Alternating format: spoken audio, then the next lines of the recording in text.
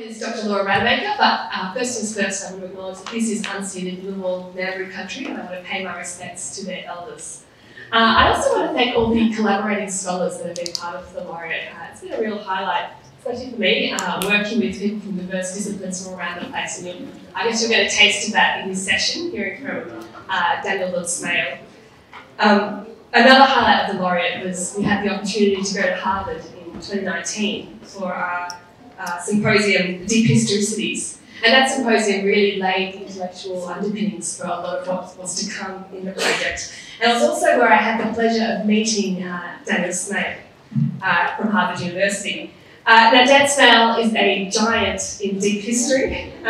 His background is as a medievalist, and I think it's actually really fascinating to explore our different paths towards deep history, coming from medieval studies and coming from Indigenous history, and how they've shaped our thinking in different ways, but also in ways that converged.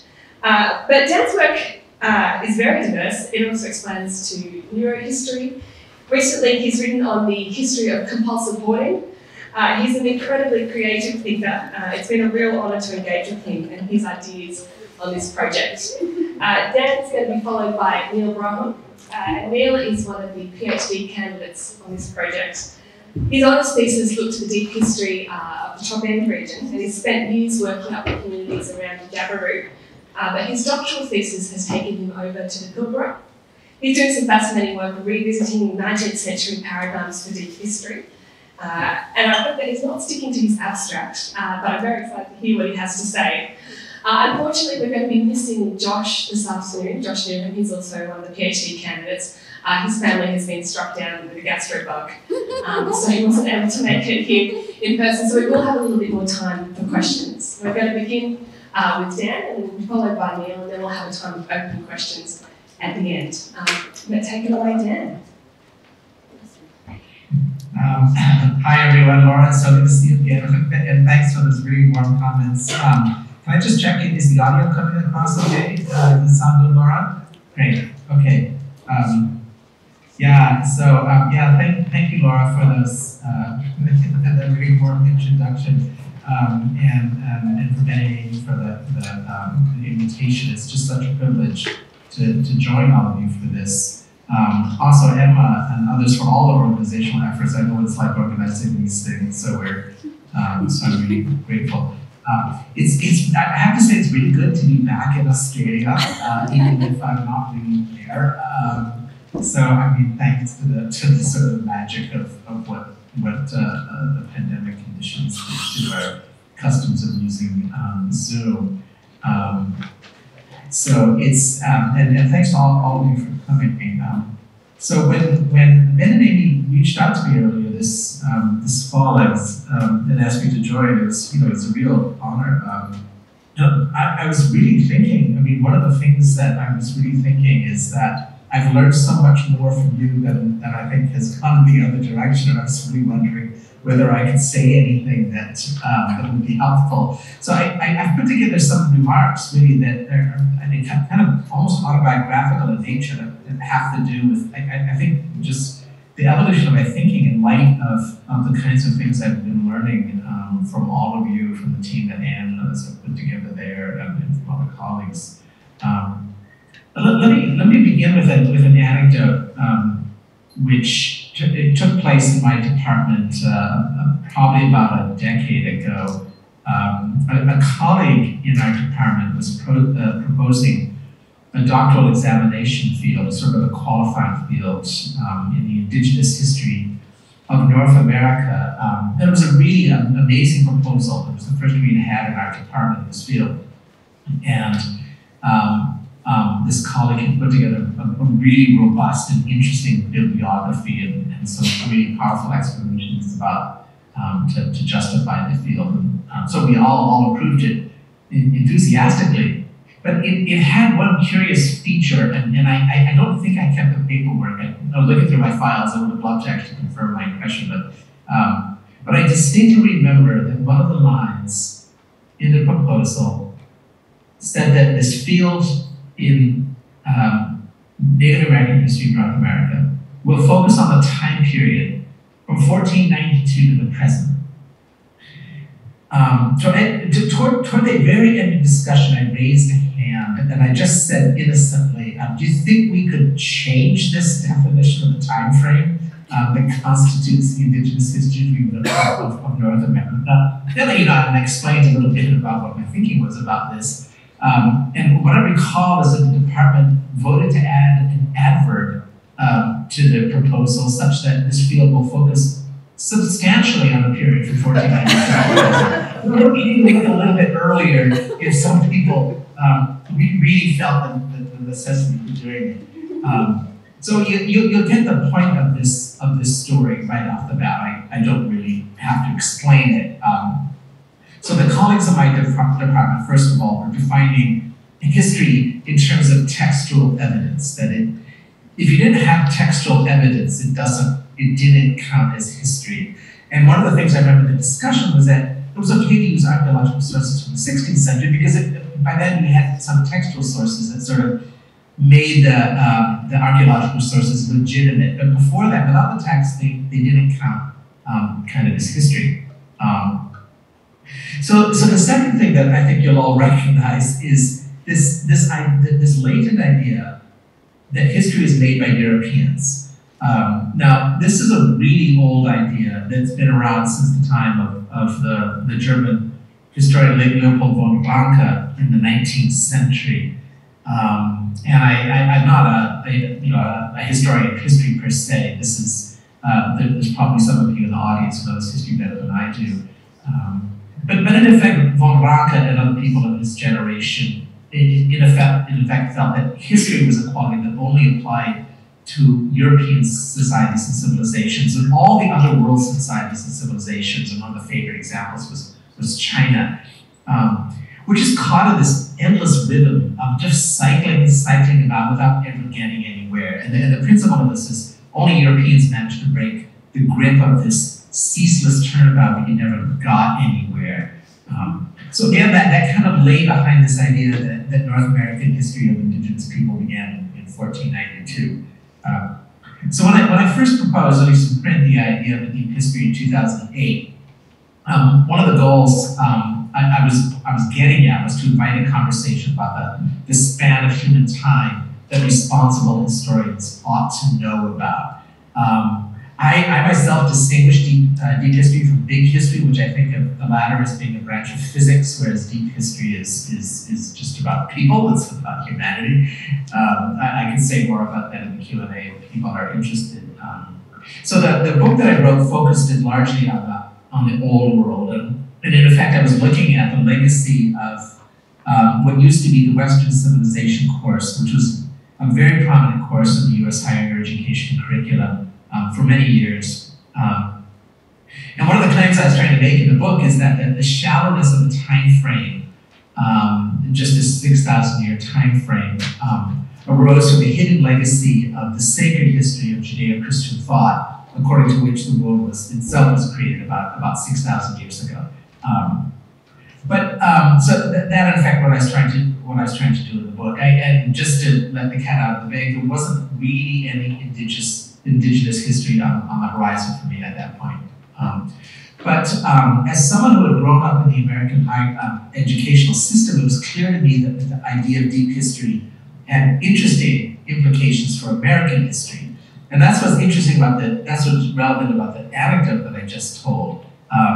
Because the shallow chronology of history as it existed only a decade ago in my department assumed that the peoples of what came to be known as North America didn't have a past that mattered to history. They had an archaeology, but they didn't have a historical past. And in case you're wondering, the person who proposed this field was herself an indigenous scholar of indigenous people of North America. So it was a really unusual statement about historicity. At the time when the first book that I wrote came out, I was thinking back on the number of social media type things that I wrote when people asked me to talk about it. No one ever asked to talk to me about the implications for Native American people or indigenous history. But that doesn't mean it wasn't on my mind. As I was putting this together, I went back through some of the things that I'd written, And in one of them, I described my primary school education. So I grew up in the state of Wisconsin, and Native American peoples were covered in our social studies classes. And since I grew up in Wisconsin, this meant the Anishinaabe Nation, which at the time were known as Chippewa or Ojibwe. But the Anishinaabe didn't have a history, but what they had was a collection of timeless customs. I think you're all familiar with this timeless customs. I remember going to a field trip to the State Historical Society Museum in Madison, Wisconsin, where we saw frozen dioramas of Anishinaabe people living in the country. They showed the corn that they ate and the animals that they trapped and things like that. But it was just frozen. It was just these frozen dioramas next to raccoons and opossums and blue jays and things like that. So we never had to memorize any dates associated with Anishinaabe. There was no time period. And the state itself, the state of Wisconsin, came into the stream of history only when the first French voyagers arrived around 1622. So it never would have occurred to any of us to ask what the Anishinaabe were doing in Wisconsin at the same time that the Romans were doing things in Rome. They were completely bracketed. So in that essay, I wrote a paragraph about what I understood to be the implications of deep history for, I guess, what I would call the politics of history, which was to bring North American peoples into history's field of vision and restore historicity to the peoples without history. So you will all recognize the problem here. The problem is that I was thinking about all this without bothering to consult the people for whom it might matter. So at the time, I didn't circulate among scholars of indigeneity. As Laura mentioned, I'm a historian of European history before 1600. That history, going back to the Roman period and throughout the medieval period, is distinctly marked by settler colonialism. There's a lot of it in the Roman period, in the medieval so-called expansion of Europe. But the field at the time wasn't in the habit of using the language of indigeneity to talk about this.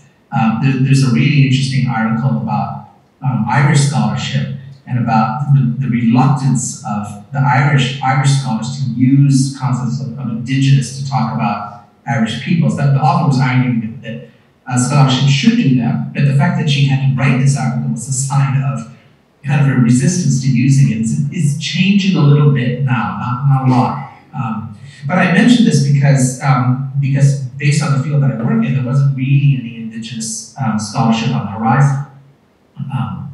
So for me, the breakthrough really came in 2013, which is when Anne invited me to participate in the conference that led to the publication of Long History, Deep Time. So Anne, if you're listening, I no longer have that email. I was searching my email, I was looking for it. But I remember being perplexed about why you would want me to come to the conference. I was thinking, boy, that sounds fascinating, but are you sure I can contribute anything useful to this? And of course, you all know Anne. She ignored all this stuff and cheerfully went on. And happily, I accepted and came. I had lived in Canberra in 1971 for a year, and I was really excited to visit it 4 decades later. So at that conference, I gave a totally forgettable paper. But for my part, I was soaking up incredibly unfamiliar, fascinating things. I have a lot of fascinating memories of the people I talked to. If you were a fly on the wall of my conversations in subsequent years, you'd hear me telling anecdotes from that conference about the things that I was learning that kind of burned themselves into my memory. And above all, the papers that you all wrote were just totally eye-opening. So Andrea kindly asked me to read the papers and offer some thoughts, and that's this first essay where I really began to think about this, the gift of history, as I call it.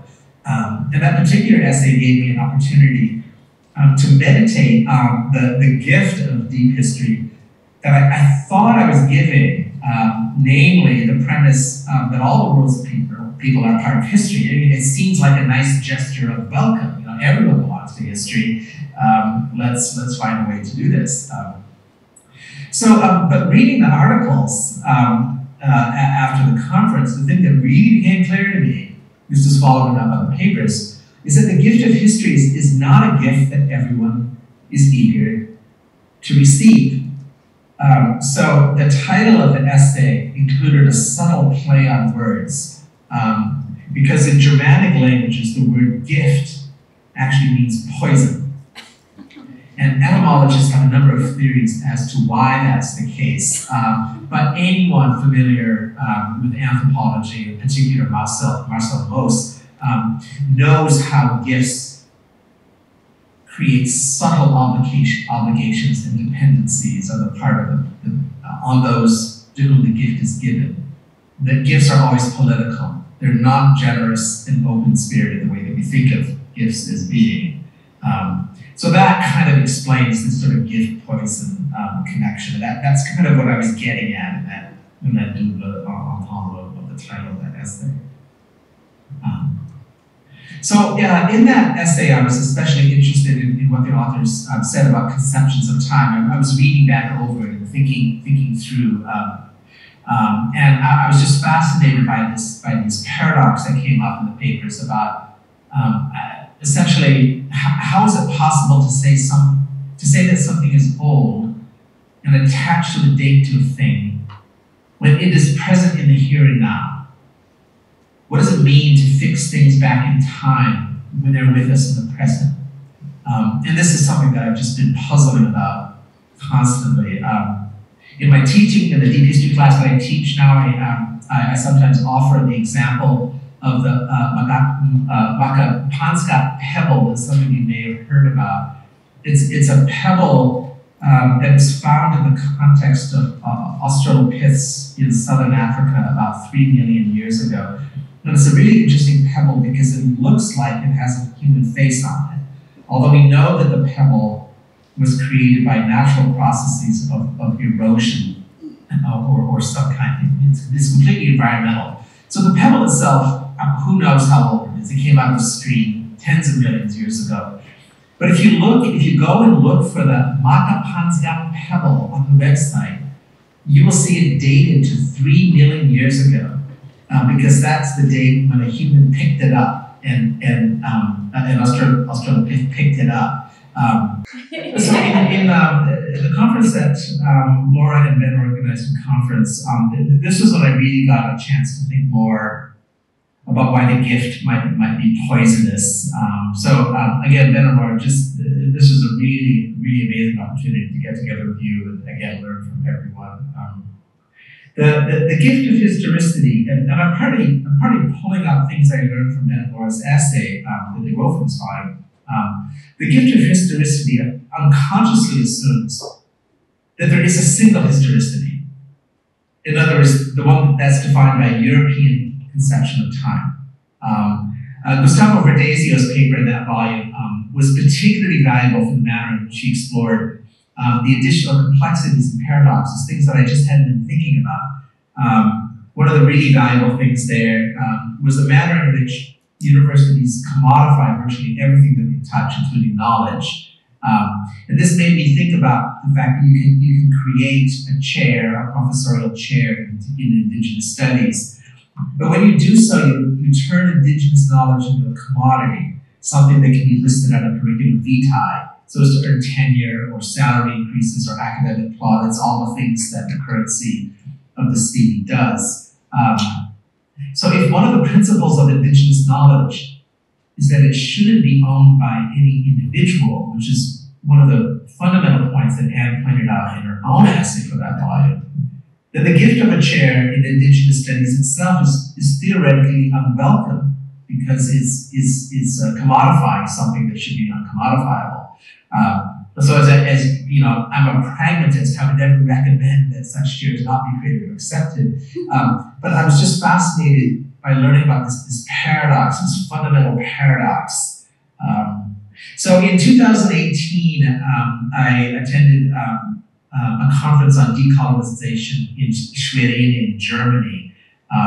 And thanks to my prior experience with all of you, I actually knew much more what was going on this time.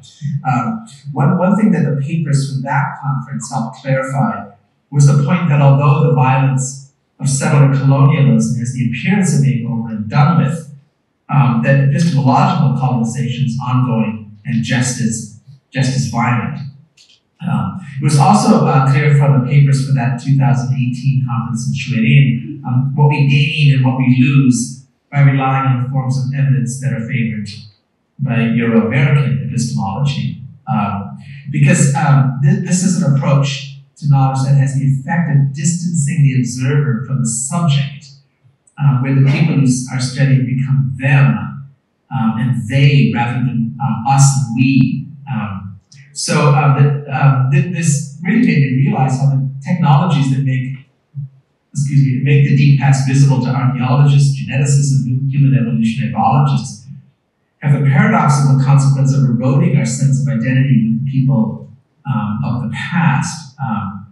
This made me realize that deep history approached this way, it extends the chronology of history, but it does so at the expense of human identity. It makes it difficult for the identities to stretch back into time. I guess to summarize, or begin to summarize, it's become clear to me just over the years that deep history in the light of Indigenous thought is parochial rather than universal. I think that's the most fundamental point here. And this raises an important question about whether one should stop doing it. As I mentioned earlier, I teach an introductory class on deep history for first and second years at my university, and it is a quite popular course. It would be more popular if we gave inflated grades rather than honest grades that they all deserve. I teach this with an archaeologist, and we think of this as being an introduction to the ways in which the deep past matters. Along the way, in this course, both my co-instructor and I engage in repeated intervals with Indigenous knowledge. We often take time from our lessons to describe things using the framework, some of the framework of Indigenous knowledge. So we don't provide a proper introduction. The students would need to take a course dedicated to the subject.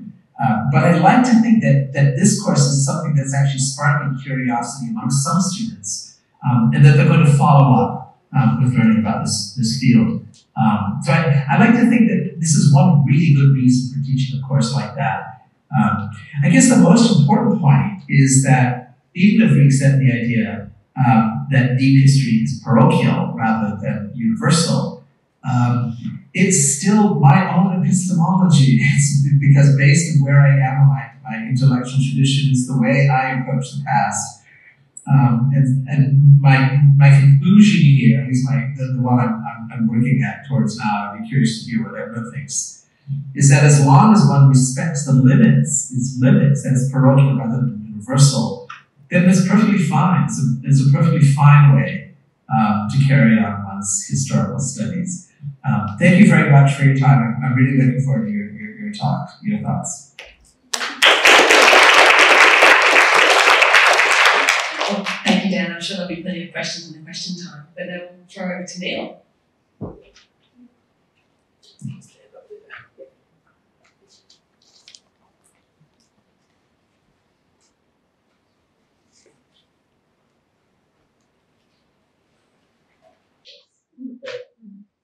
Hi everyone, my name's Neil, and it's great to be here today and to see the launch of the Marking Country website on Millwall and Ngambri country, and to be part of the Yarning Circle last night and to hear different ideas about history. And my apologies that I've had to change my talk from the abstract in the symposium paper there, but it just turned out to be a little bit too long. And I'd also like to say that if I had participated particularly in the Yarning Circle yesterday before I wrote the presentation, there are probably some ideas and things that I would have phrased and expressed differently. So I'm going to do a lot of clicking and hopefully I get that right in time with what I'm saying. So I'm a PhD candidate in the Research Centre for Deep History, and I applied to join the centre because of its stated aim to analyse Australia's epic Indigenous narratives alongside scientific evidence to create a big picture history of Australia in a wider global context. And I'm meeting that aim by writing a pre-contact history of the Pilbara using myth as primary data, situated in the context of global cognitive change. And today I'm going to talk about aspects of that in relation to time, space, deep and big history, where deep history means the history of the whole human past, and big history, the whole period since creation. So this is the Pilbara in northwest Western Australia. As a governmental zone, the Pilbara extends all the way to the Northern Territory border, but the name is more frequently applied to the western part of that zone. And Pilbara is an unadulterated pre-contact Indigenous word, and as a place name, it refers to a small area of land between Port Hedland and Karratha, and a creek in this location where silver bream or bijbarara can be easily caught. And as an adjective, Pilbara means dry country, dehydrated and desiccated. Although the name implies dryness, the Pilbara is well watered and it's been inhabited continuously by Nada Ngali or Nada, Pilbara Aboriginal people since the beginning of time. And this is the kind of well-watered gorge in the Chichester Range that acted as a refuge during the driest periods of the last 50,000 years. There's 23 language nations in my study area, and that makes up what I call the Pilbara block or Pilbara culture area. And there isn't time to say why 23 exactly, but it is derived from the region's mythology. And I became interested in the Pilbara and mythology while working as a park ranger at Millstream Chichester National Park in Yindjibarndi country. And these are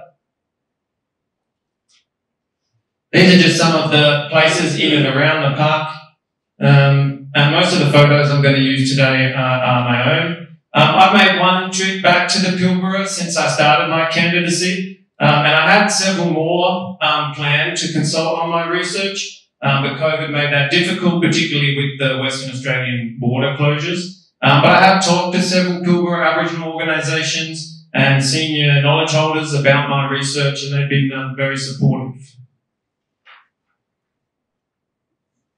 So the reason I decided to use myth as primary data is because it's the only non-material testimony about the Pilbara's past. It's the best data to understand what happened, and it's equivalent with the traditional history's written documentation.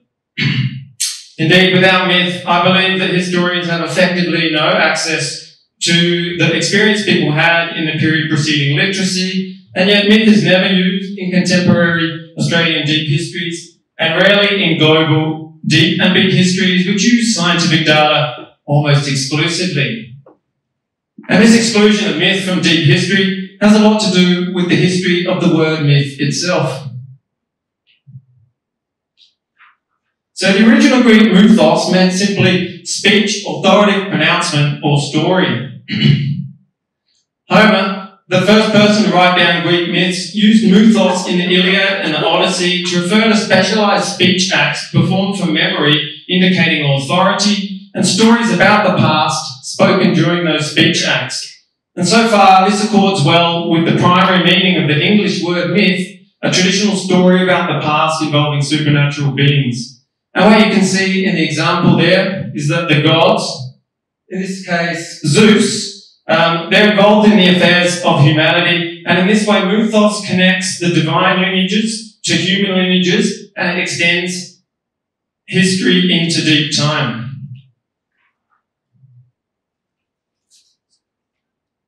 And the mechanism for this backward temporal extension in Indo-European mythology is the theogony, or the history of the gods, a linear genealogy of the gods that tells the whole history of humanity, nature, and the cosmos, reaching back to the eternally existing primordial time, chaos, or void.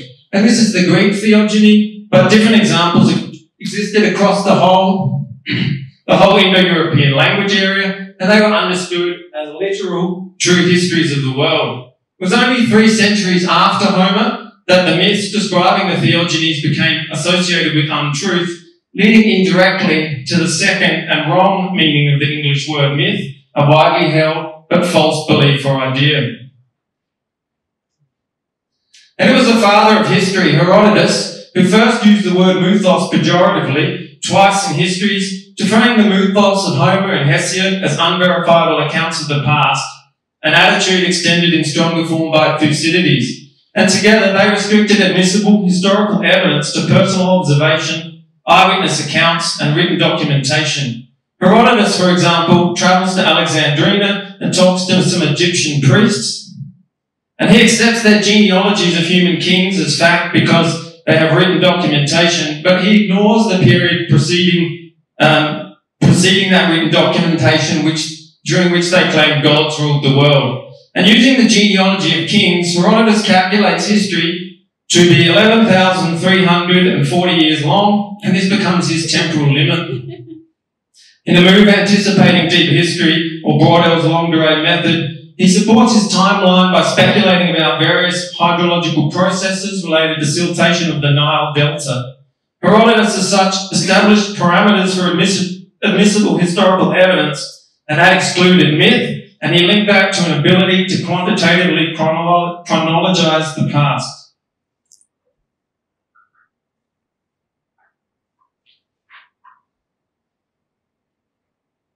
4 centuries later, Diodorus Siculus extended Herodotus' historical method in his Universal History of the Mediterranean, the Bibliotheca Historica, and in it he excludes the whole period preceding the Trojan War, times talked about extensively in Greek myth, claiming the antiquity of the events in the narratives of ancient mythology does not admit of the strictest kind of proof or disproof.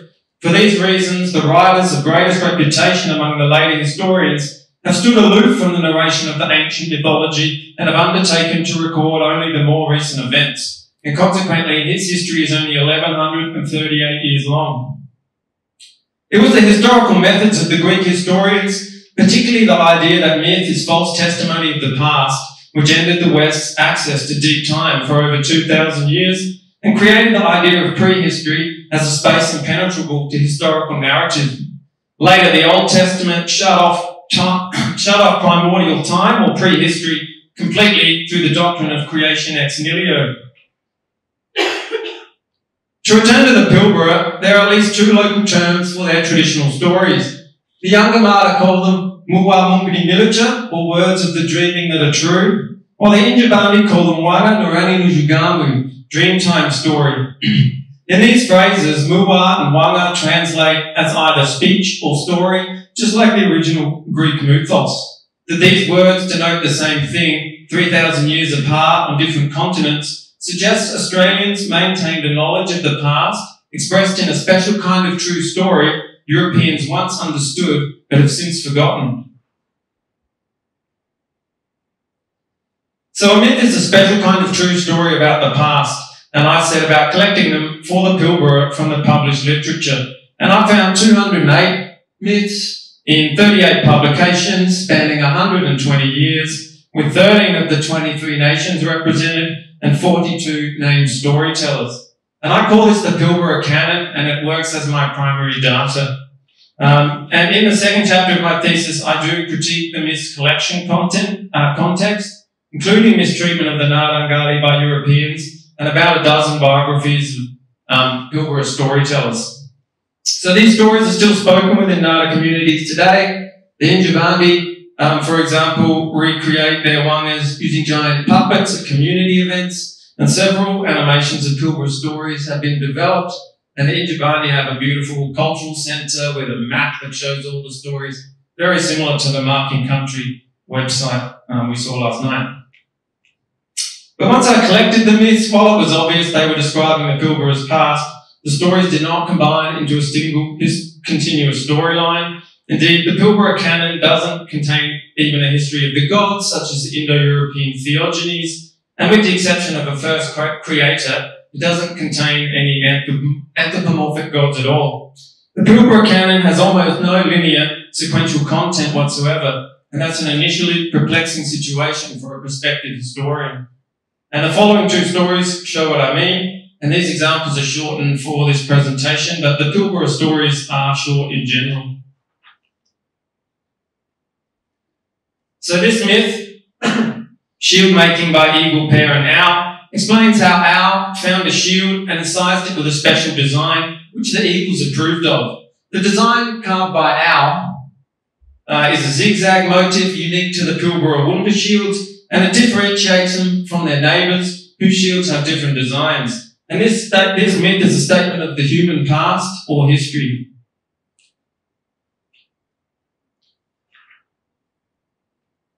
The second story, Put Put Stops the Sea, explains how the sea was flowing over the land and Put Put or pheasant kukul sent it back. And this story is a statement of the past of nature, or what we call science, and it possibly relates to the primary marine transgression or the mid-Holocene high stand.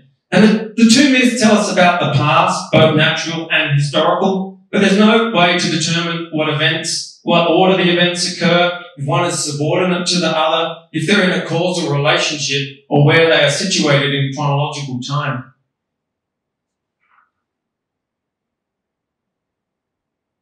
This is because the events in the Pilbara myths are distributed not linearly in time, but laterally in space, via objects of nature and culture. And the Marking Country website is a clear demonstration of this spatialisation of Australian history via stories grounded in country. And this spatialisation of history is why Aboriginal cosmology is sometimes said to be timeless.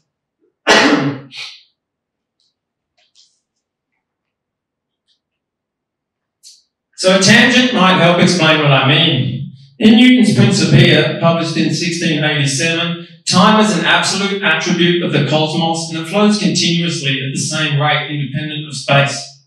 In Einstein's theory of relativity, published 300 years later, time becomes just one dimension of space-time within which two observers in relative states of motion experience time differently.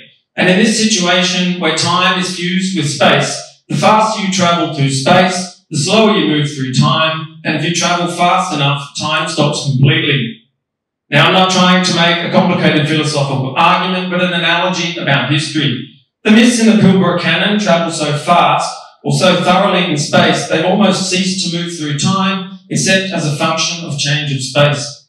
By comparison, scientific deep history is Newtonian and treats time as an independent continuum, and this creates a methodological predilection to extract events from space and transpose them into time. Thus, the big historian David Christian describes a single historical continuum based on the results of radioactive decay dating as a framework for big history, a temporal continuum that's literally produced by taking space out of country and pulverising it via mass accelerator spectrometry to produce time. None of this means, however, that the Ngarrindjeri lack knowledge of empirical past time, called in the Pilbara Nurani Mujugamu, or when the world was soft.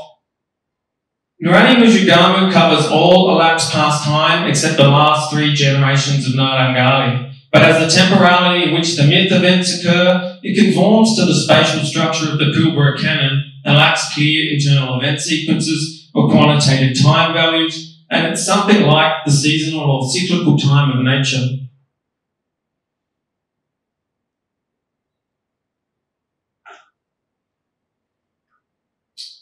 But I want to write a history of the Pilbara using myth as primary data that travels through both space and time. And while I acknowledge this carries epistemic risks to Ngarrindjeri epistemology, I believe it is worthwhile because a chronological history can connect the contemporary community with traditions of their ancestors and show that these traditions were actual at discrete points of time.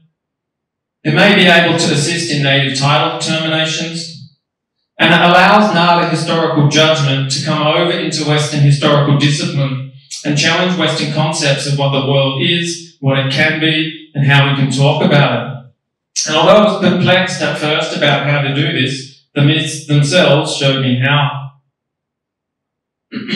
A lot of the Pilbara stories are variants of one another. For example, there are 9 variants of Put Put Stops the Sea. And by counting all variations of the same story, I ended up with 65 stories that are unique. I then mapped the distribution of all 208 myths across the Pilbara using the language affiliations of storytellers, and I found 16 of the 65 unique myths were spoken by 3 or more Pilbara nations. And I call these ecumenical myths. and 11 of the 13 nations with published myths speak one or more of those ecumenical myths. And since all but one of these myths is restricted to the Pilbara, they support the Pilbara as a cultural block on the basis of their mythology, indicating a shared spiritual life world whose development occurred in the past. As the Nipali elders attest, the stories and songs connect the Nipali people with their neighbours. From the ecumenical myths, I derive 12 cultural constituent groups representing core categories of knowledge content within Nada epistemology. For example, Put stops the sea, created the category sea country, and all myths about the ocean go into that group. I then derive four consolidated themes directly from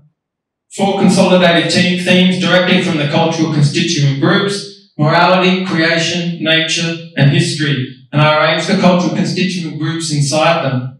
For example, myths like Put stopping the sea that describe the formation of the environment but don't involve human activity are in nature, whereas those that involve human past events, like Owl incising the shield, go into history.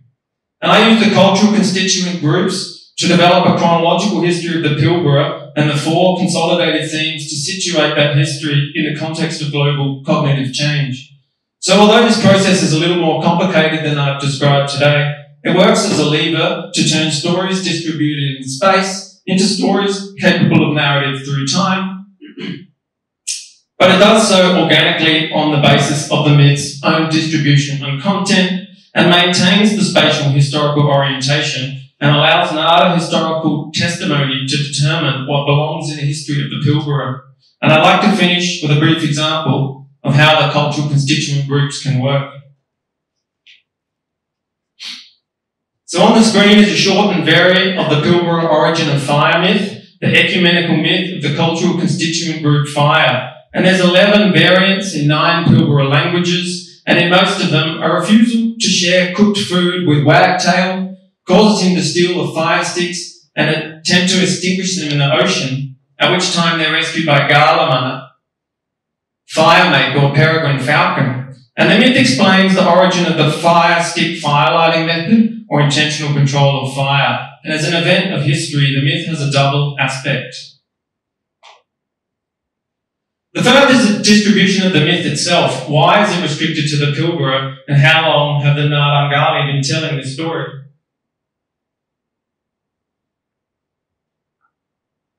To explore this, I located 52 more fire myths within Australia and grouped them according to their narrative sequence and protagonist type, and the result was 5 clear cultural blocks. The Pilbara, plus Noongar with the Bandicoot, Kulin Nation with Bunjil, Gamilaroi and Ngarrindjeri with the bird corroboree, and Bini Gunwingu with the crocodile. And these cultural blocks are still maintained today. There isn't time today to say how, but I developed chronological sequences from this fire myth distribution by correlating it with data from the historical sciences, particularly linguistics, to situate the Pilbara culture area in time. And I do this for every cultural constituent group at various scales to make a complete Pilbara timeline. This kind of historical comparative mythology is completely new in Australian studies. Like demonstrating Australia is owned by 250 language nations, overturned the idea of terra nullius. It demonstrates that Australia is not a land without epistemology or history, but that specialised knowledge systems, each with unique attributes, cover the whole continent, as is well demonstrated by the Marking Country website. This comparative method, however, has a limit of about 4,000 years. To go deeper, it's necessary to examine the myth knowledge of past times directly. 46% of all Australian fire myths contain an explicit distinction between raw and cooked food. This distinction has been noted before, most famously by Claude Levi-Strauss, who argued all myths worldwide express an unconscious fear of the non-cultural state that would follow from loss of fire and cooked food. But his analysis didn't involve history, it was purely psychoanalytic. It's much easier, I think, to read the myths as situation-specific statements about the past than undertake structuralist bricolage. This was the approach of James Fraser in the 1930s, who used a comparative treatment of global fire myths to devise a 3 ages scheme of deep history. First there was a fireless age, then an age of fire used, and then an age of fire kindled, and this sequence is found in several Australian examples. Fraser appropriately treated myths as true statements about the past, but inappropriately regarded this as an accident.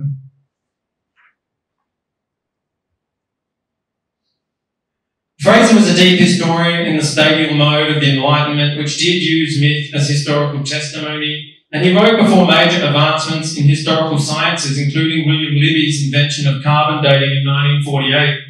Since that time, control of fire has become a prominent feature of Western deep history, and the paradigmatic work is Richard Wrangham's Catching Fire, but almost every general deep history work discusses the origin of fire.